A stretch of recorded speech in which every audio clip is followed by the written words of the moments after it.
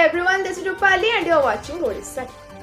Odisha Special Relief Commissioner SRC Satyavrat Sahu has asked the District Collector and Municipal Corporation Commissioner to take necessary measures in view of a heavy rainfall forecast of Indian Meteorological Department IMD.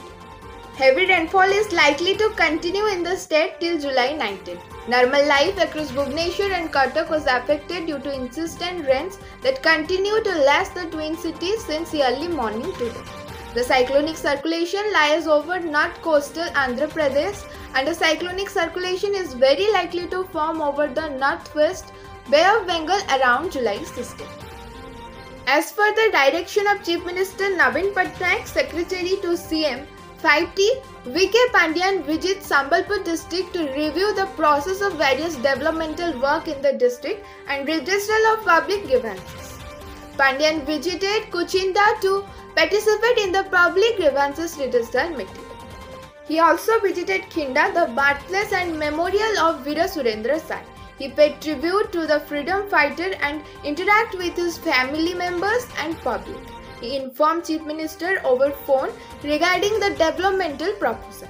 Chief Minister immediately directed the Tourism Department to examine and process the proposal.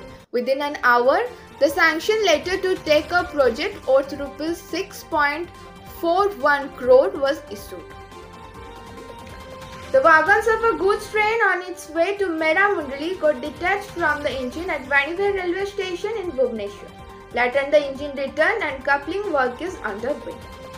5 persons were arrested and a huge amount of explosive was seized by Special Task Force during the raid on illegal stone mining in Rasoda, Bamili and Motanga police limits area of Denkanal districts. That's all for today. Thank you for watching and stay tuned for the next.